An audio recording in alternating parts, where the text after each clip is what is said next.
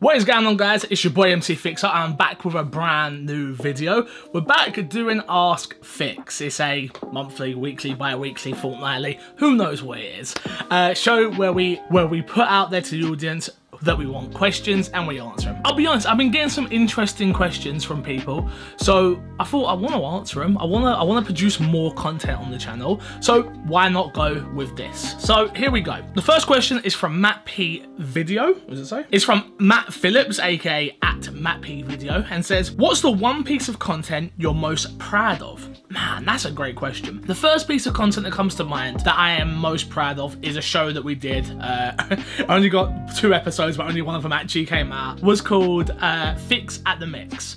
And Fix at the Mix was a baking show that we did. The plan was to do 5 episodes of it. Yeah, it was just one of those shows that I really enjoyed doing, but it cost too much to make at the time due to the fact of our budget was super low. It took, oh my goodness gracious me, so much time to not only edit but to actually bake cakes and things like that. But from a production standpoint, we used a friend's kitchen, we had multiple cameras set up. That was one of the pieces of content I was really happy with. The way it came out in the end, I was really proud of it. It showed that we could do something more than just sat in front of a camera talking. Ha ha ha, sat in front of a camera talking now, I know. Or doing a let's play or doing a stream. It showed that I had some sort of comedic chops, kind of a little bit. Again, I don't think of myself as a funny person really, so to be able to make a piece of content and have people come back at you and say that's really funny. The other pieces of content that I've enjoyed doing that I'm proud of, obviously both of my Greg Miller interviews, being able to talk to the person you look up to most and then have that energy in the room together, for me was very special. I never felt below, I always felt equal. That was a great one. And then obviously these last couple of months have been like really interesting for me because I've been on big outlets now. I've worked with IGN, I've worked with GameSpot. The IGN one was really fun for me, being on Podcast Unlocked. I proved to myself that I do know what I'm talking about. I can articulate in my own style, but I can articulate what I'm trying to say about video games and then have an audience come back to you and go, wow, you were really good. I've prepared for this moment for such a long time, but to be able to go out there and actually do it and have the audience come back and go, yo, we like this guy, that meant a lot to me. That meant a lot to me. So yeah, those are probably like the few that stick out in my head. There were some important pieces of content for me and very much helped me along this journey of what we're trying to accomplish. Thank you for the question. This next question comes from Reese Coldham and says, what's your aim or where do you see yourself in 5 years? Such as still going at it alone or maybe start to build a team, so staffing, to make more content and expand or stick at it yourself with collaborations. And what projects do you have in mind to take on? Great question, so thank you very much for it. In 5 years time for me, I still see myself being independent. You know, like nowadays, everyone who's coming up is like, they've done media or they did do film school or they went and become a journalist or all of these things. Like, that isn't how I started. I started off as a musician that then transitioned into doing YouTube, that then transitioned into doing gameplay, and then all of the three have just sort of intertwined. So for me in 5 years time, what I would want and what I think will happen are two very different things. What I think will happen is we will remain independent, we will still be making content. Hopefully we are making enough money to keep going, and that's always the goal. Obviously, if people don't know, patreon.com is where we make money on this content. Remember, we've only today, like literally, I found out today that we are now part of the YouTube partner program, so we get ads now. So don't skip them, all right? No skipping ads anymore on my channel. Only joking. Yeah, so for me, it's to keep pushing Patreon, it's to keep building a fan base, it's to keep growing My Xbox and Me, which is my Xbox podcast. Keep on grinding, keep on growing, keep on doing what I've been doing. I'd love to have a full-time editor on. That would be their sole job, just to take over the YouTube channel, because I've loved making YouTube content again. You've seen it, hopefully, which is like the NBA series, the PGA series, the reviews we've put up. We've got a lot more content to come. This, like, to be able to have that, but just have one editor that is paid to do that, for me would be a huge deal. In the next 5 years, I'm gonna want kids, or a kid I should say, hopefully have in place sponsored content and sponsorships and branding and stuff like that, because the industry is super scary. It's super scary, and I'm very fortunate that I have a fantastic community such as you guys that watch this content, want to support it on Patreon, want to just help it grow, want to watch me on Twitch. So it's about how we're going to grow from there. But yeah, I've never wanted to do this solo. I've always wanted to be part of a group. Solo for me is so lonely. You have no one to bounce ideas off of. You have no one to collaborate with other than like if you're collaborating with others, right? Like, I've always wanted to be a part of something. So for me, I would love to be a part of something in the next 5 years. Do I think it will happen? I don't know. We've got my Xbox and me. My Xbox and me is no longer just me. It is me. It is Crash. It is Don't Give a Bit. It is Zyger. It is Nanobiologist. There is a team of people there. I do think we need to come together a little bit more like the Avengers, to work together a bit more, a few more ideas going back and forth between everyone. Again, go subscribe to the youtube.com/myxboxandme channel if you haven't checked that out. We talk about all things Xbox over there. And yeah, where would I like to be in the next 5 years? I think it's pretty obvious where I want to go. It's pretty obvious the company I want to work for. I've not been shy about it. But kind of funny is obviously the end goal. It's the goal. I know obviously I've interviewed Tim on my Xbox and me, and he said like do not make kind of funny your goal, and I understand that. I totally understand where he's coming from. But if you would have asked me 5 years ago, would I have been on IGN, GameSpot, outside Xbox, like so many places, I don't think I would have said yes. So I can't let it go out of my brain. That's still where I would like to be. It's still where I'd like to work. Is it the only goal? No. But is it one of the top goals? Yeah, because why the heck not? Dream big, you know? This next question comes from Sir Ollie and says, what's your main reason for becoming a streamer? Money. No, I'm joking. Definitely not. My main reason for becoming a streamer was I was stuck in a rut when it comes to creating YouTube content. People know this. I've spoken about this on stream so many times, but the first 2 years of streaming, I hated it. Going from that 0 counter to 1 person, from 2 to 3 to 3 to 4 to 4 to 5, took me a long time to do. It wasn't an overnight success.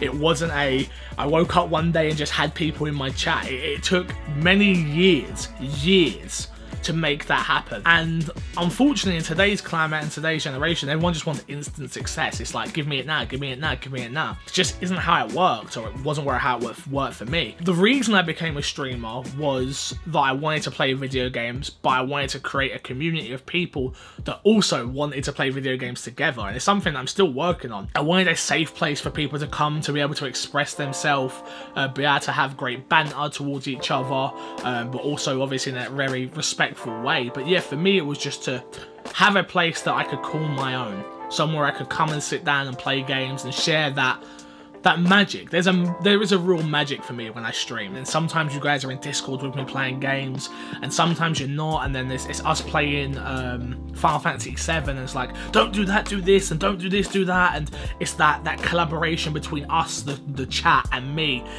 going against that, and then having a great moment there, or me doing a team wipe and just absolutely annihilating everyone on Call of Duty Warzone, and having that chat just erupt when that happens. It's for those moments. But it was, for me, it was to get comfortable in doing something live. Obviously, I don't do anything, at the time I wasn't doing anything that was live, so it's watching what you say, it's learning to speak the right way, and not everyone's cut out for that. But for me, that was like my main reasons for becoming a streamer, and I love doing it. It's one of the best things I do. And make sure you go follow me on Twitch, twitch.tv/mcfixer. Drop a follow, doesn't cost a thing. This next one comes from Eldozo1 and says, what has the past 5 years been like for you in regards to creating content?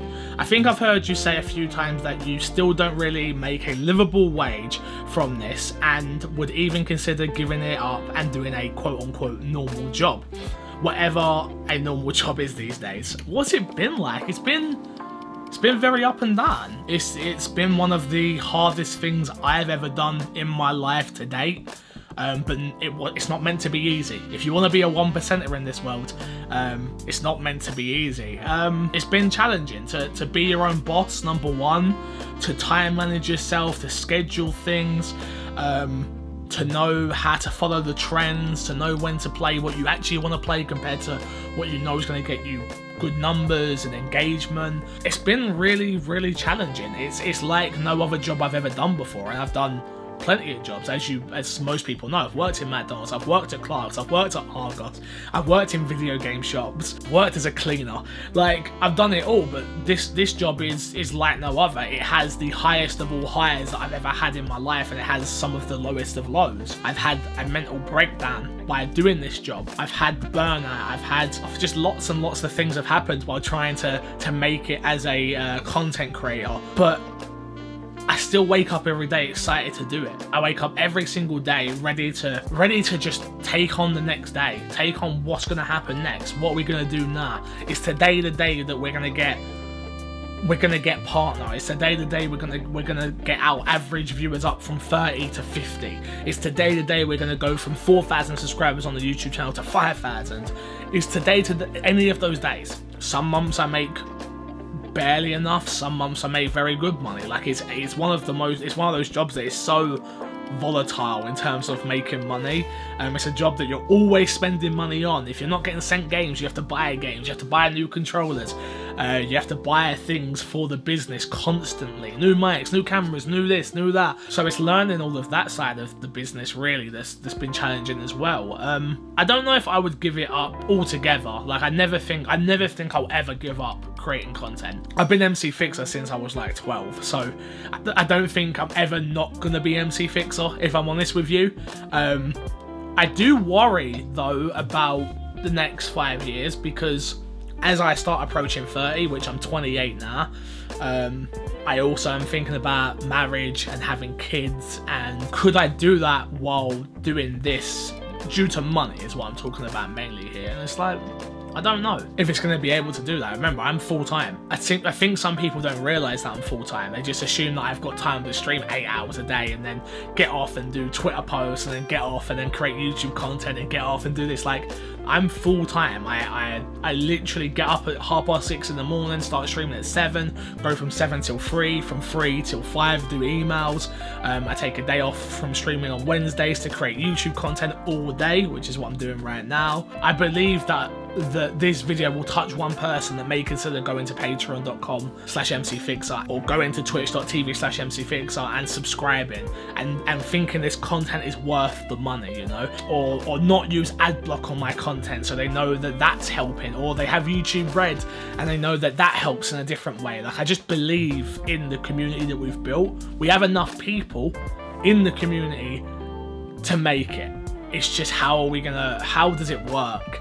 And yeah, but I'll never give it up, Eldozo. I'll never give it up. I love it too much. This last one comes from Paul D. Spawn and says, how do you deal with imposter syndrome? This is a great question, obviously. You must have seen my tweet that I put out. I don't know. I don't know how you deal with imposter syndrome. It's one of the hardest things I've had to deal with ever.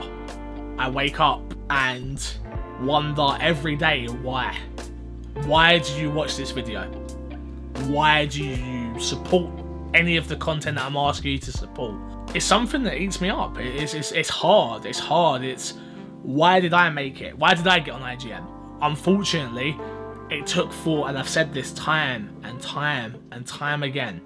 The boom we have seen on this channel and on the My Xbox and Me channel and on the Twitch channel happened because somebody was murdered.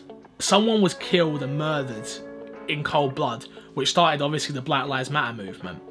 As someone who has always struggled with where they identify, I'm a mixed race man, so I'm half white, half black, right?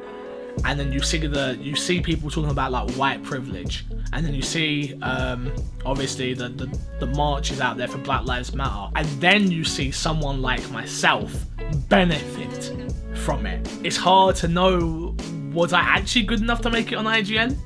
Was I good enough to make it on GameSpot, or did they needed their token mixed race guy that week? After speaking to them, these companies, I know it isn't the case. I know that yes, they're highlighting more black creators because they haven't done it in the past. But to get back to the question about, I don't know how you deal with it. I feel like I'm good enough, but am I actually good enough? I feel like I'm funny enough, but am I actually funny enough? I feel like I make good content, but is it actually good enough? I feel like I've got a personality, you know, but is it actually a good personality? Why do people actually support me? Why do people come in my stream and gift 100 subs? Why does Elgato reach out to me and send me a new microphone? I don't know.